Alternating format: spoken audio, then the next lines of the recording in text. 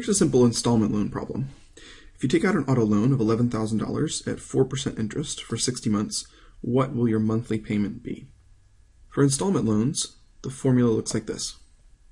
The payment amount equals the principal on the loan times the interest rate divided by the number of times per year that we make a payment, divided by 1 minus 1 plus r over n to the negative nt. And again, this formula is based on a payout annuity because that's precisely what it is from the bank's perspective. Once we have the formula, all we have to do is fill in the pieces we know and find what we don't know. We know that the principal of the loan is $11,000, so that's P. We know that the interest rate is 4%, so we fill that in. We're making monthly payments, so N is 12. And we just fill in the rest of the formula.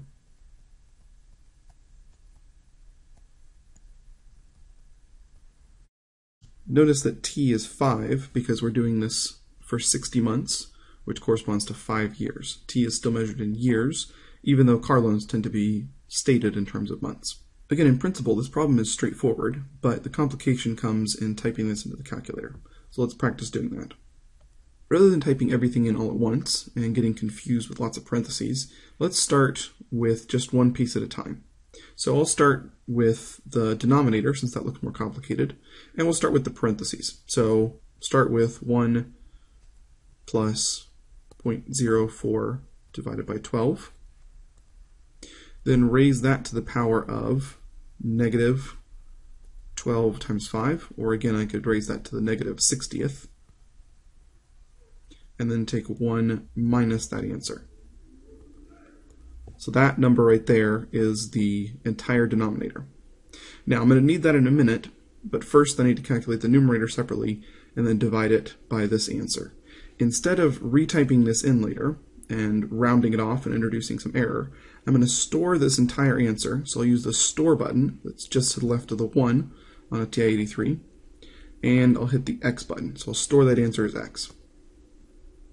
Now, moving to the numerator, we calculate 11,000 times 0.04 divided by 12, and then we need to divide that by the denominator. Again, I could type in the entire denominator, but since I have it stored as X, all I have to hit is divided by X.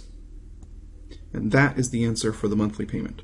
So the monthly payment is $202.58. Notice that we can do one more calculation. If you pay $202 every month for 60 months, you'll end up paying a total of $12,154.90. So for a loan of $11,000, you end up paying just over $12,000. And that extra $1,100 is the interest charge of this loan.